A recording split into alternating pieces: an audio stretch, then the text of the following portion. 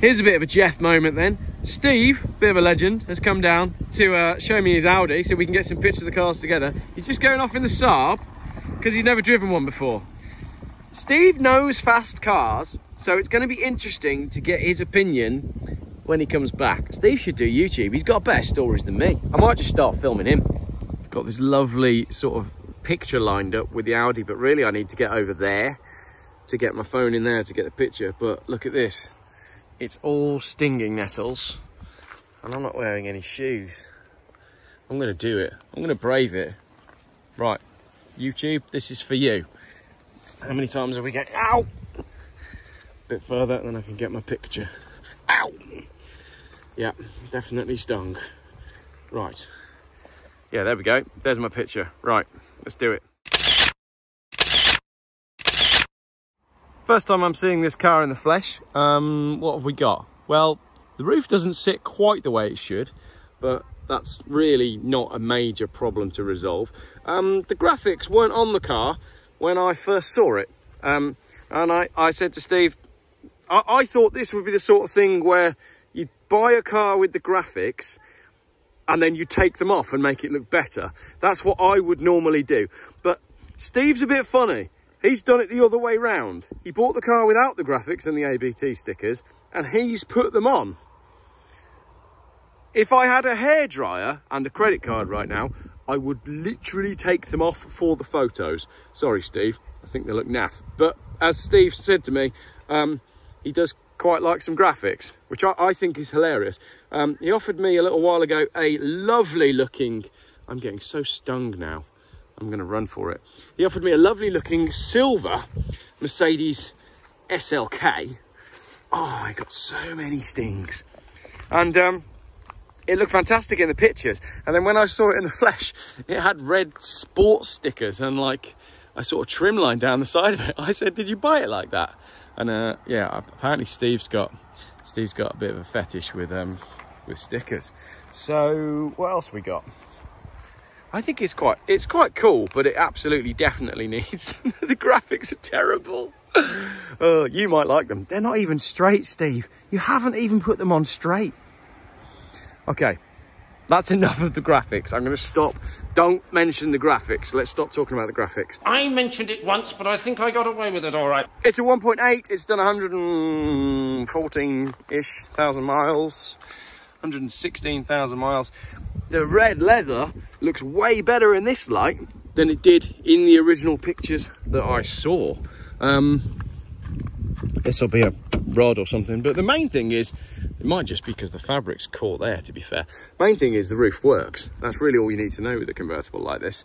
It's clean, it's tidy, it's straight, it hasn't got any rust on it, it's got lots of service history, and yeah, I really like it. What's he doing with this? Oh yes, completely slipped my mind. It's clearly not, maybe it is an ABT special edition. Oh yes, completely forgotten it, just like that. Yeah, Audi bastard tuning, that's what it is. In fact, it's really good. But no, it's a cool car. All jokes aside, all bets off, it is a cool car. Inside, we have classic Audi simplicity. Audis are boring, aren't they? You might like Audis. I don't really know. I don't get the fascination with Volkswagen and Audi cars. We've got the Audi Delta tape system, which is good. Some big knobs for your heat, which is refreshing. And also some big dials. Look at that. Those are cool.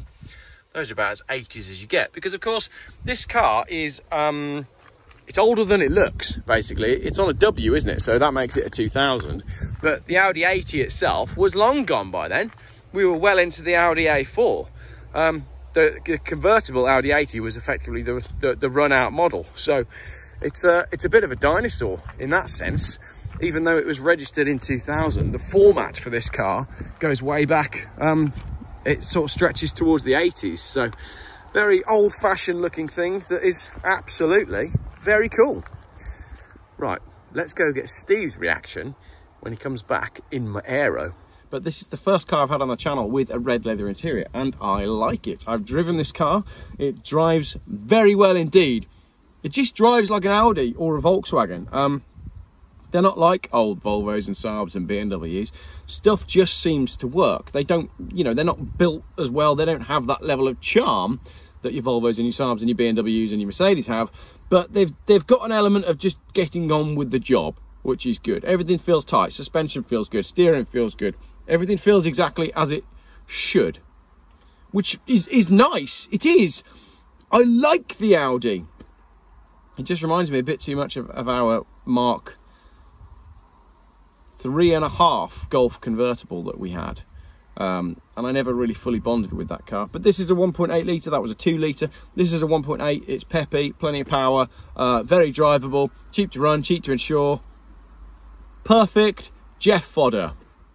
My verdict on the Audi, actually, is it is the quintessential Geoff car, because it's worse than it looked in the pictures, but it's still very desirable in its own right. Steve's not back yet in my Saab, which means one of two things. Either he's crashed it because it's so fast, or he's run out of petrol because there was actually only 20 miles left in the tank. And that's going to be awkward because he's left his phone in the Audi. Here's Steve, look, and he is telling me that you have to latch the roof properly. There you go, but the material's out a little bit there, so maybe you put it up. I haven't done the full training course. You always got to tuck the fabric in. Yeah, see if you can tuck it in, and then that should. Rightio. Then you're ready for your car show. Then you see, you can get it right. Oh, sorry, Geoff. Down it goes. That might do it. It didn't do it, but it's close enough. But at least the deck does go down properly, which is good. There we go. All right, right. Let's chat Saab. All right, Steve, Magic Tree. You've been following Geoff buys cars for a little while, actually. All the time. All the time. All the time. From the beginning. From the beginning. So you're a local guy, well known locally. I hope so. Actually, I hope not. That's usually like when you just blank your face out, or do you pixelate it? And I had the green Merc off you. Yeah, the green Merc off me. Yep. What do you think of my Saab? I like it. That's a big executive car, that. Yeah. So you know fast cars because you're quite experienced in going quite fast, I think. Yeah, when I was a young man. When you were a young man? Yeah, many years ago. Not now. I like to just potter along. Bit of pottering. Yeah. You've got some really cracking car stories. I think you and I should just sit together and talk some car stories. Go on forever. Your stories are hilarious. Oh, but go on then. You'd not had an Aero before? No, I've had a convertible. Yeah. So 02 convertible. Was that a 2 litre or 2.3? It was the Vauxhall engine one. So what would that be? Would that be a? It's a manual. So it's a later one then, wasn't it? Yeah, later. Yeah. But it was a really nice car, and because of my back getting bad, I remember, and Albs was reminding me, we got in this car and I just went, my back's not bad, and it's the same with that. Yeah. The seats are so comfortable in them, aren't they? Yeah.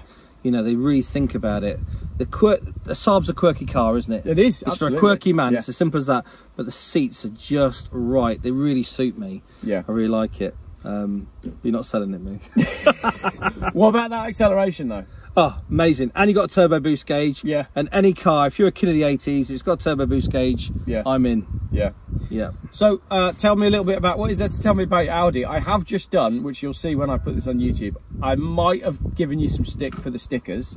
I mentioned it once, but I think I got away with it all right. Yeah, but you know I sticker everything, Geoff. I always do. Yeah. I stick it, I can't help myself. I don't know what it is. It's eBay, isn't it? I stick it up that SLK, didn't I? Yeah, I remember seeing it. I can't help it. Something makes me do it. I don't know what it is. Should I do like Steve's stickering up? Shall I do that? Yeah. Yeah. Group. I tell you what, we do a YouTube special. I'll do the Saab while we're waiting. I'll go buy a car and then I'll bring it to you. And I'll sticker it up. It'll be like Pimp My Ride, but without exhibit. Yeah. I miss him. Rob, when we first got your van, it was old Las Vegas style, all toe up. We hooked you up with the Matrix gold flake paint and 20,000 rhyme stripes all over your van. Oh, that's pimping right there. Do you know what? I was watching on YouTube the other day. You can now watch Pimp My Ride, all the old episodes on, I don't know if it's Prime or Netflix. And I got into watching what happened to them. And then I was like, and this is one of, you know, are they all dead? When you're on a late night YouTube binge and it was like, where is exhibit? What happened to all the cars? And like, there's YouTube videos on how it was all fixed and this, that and the other. But his problem was, he was an established rapper and that meant he was cool.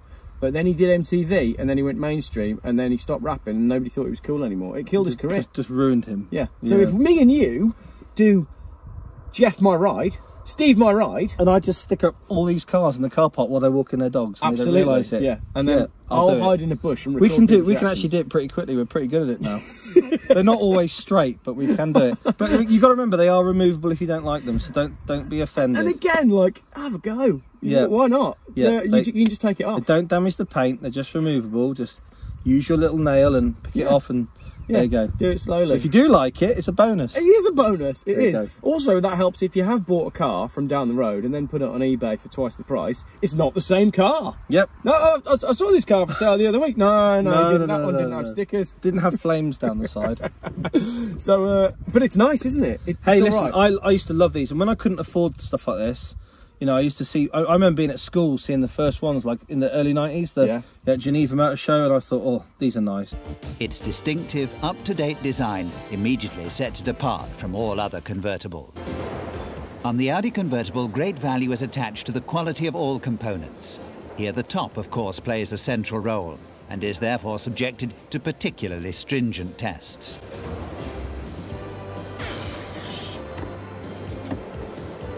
Each individual must find out for himself what convertible driving is all about.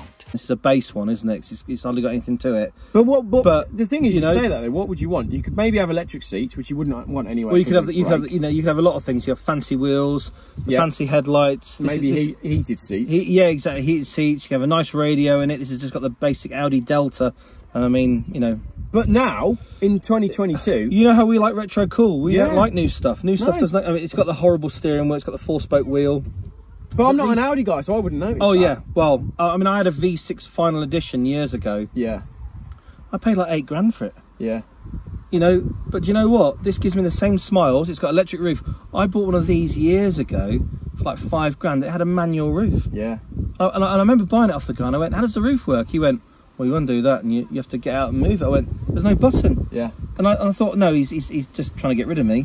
It had no button, it didn't have electric roof. So this has got electric roof, and it works. And I think, it does, a 22-year-old car with electric roof, you know, that's nice. And the thing is, you know, you're never going to lose money, are you? No, you're and not. It's got a nice 4-cylinder engine in it, so it's not drinking fuel. Yeah, absolutely. I think it's nothing can really go wrong with it, can it? No, that's bad. That's what I was kind of saying. I've always found the Volkswagen Audi cars kind of boring because they just sort of work. Bland, aren't they? They are a bit bland, but in a nice way. But in a nice way. But they Germanically bland. And 4 cold meat salads, please. Germanically bland, but they do what they do, and they do it very well. They've got a following, absolutely.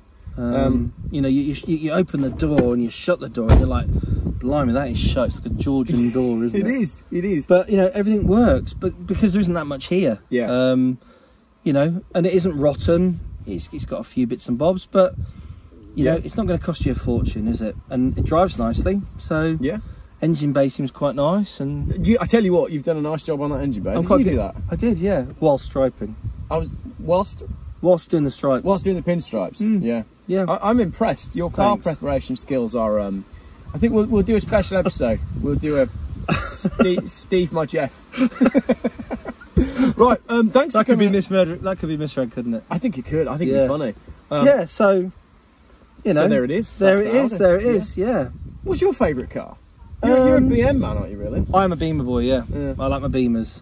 Can't go wrong with a Beamer, as long as, I mean, if you don't mind oil leaks on your driveway, and when you slam the door, a bit of rust in the sills, you can't go wrong with an E46 or an E39 or an E53. Yeah, they're all good cars, but the new stuff, anything after 2005, I'm just doesn't do anything for me.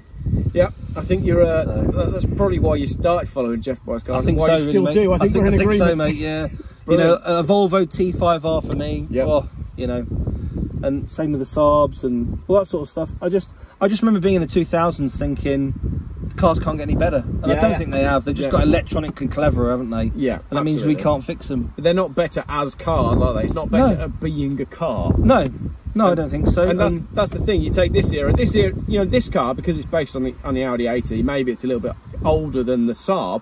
But they've both got everything. Like, if you needed to drive either of these cars down to the bottom of France tomorrow, not a problem, is it? No, and if anything went wrong, I think you could still fix it on the side of the road. Yeah, agreed. Where, you know, you don't have to plug it in and reset something, you'd fit a new part and it would work. And you can you can see it all when you open the bonnet. You know, you can see what you need to do to get a cable tie around something. And you can reach everything. You don't just open it up and it's flat. There's loads of space in the front of this one. You won't remember they normally have a V6 in them. This is like the little. I think it's sort of got a Golf GTI engine, really, hasn't it? Yeah, but the 1.8. 4-cylinder, yeah, something like that. Yeah, we're showing our knowledge here. Weird. It's got an engine or something. Yeah, and it's not oil leaking and yeah.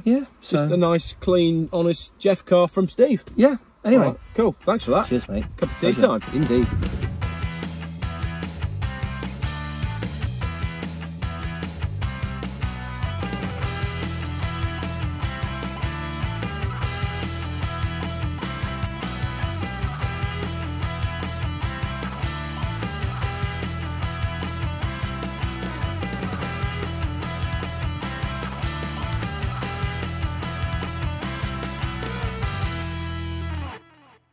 Geoff buys cars. Still, YouTube's most boring car channel.